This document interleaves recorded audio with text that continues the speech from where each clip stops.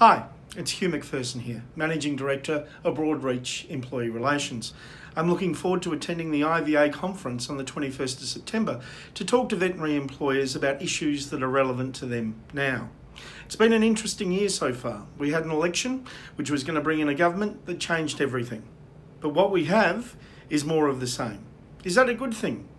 Well, yes, we've got consistency.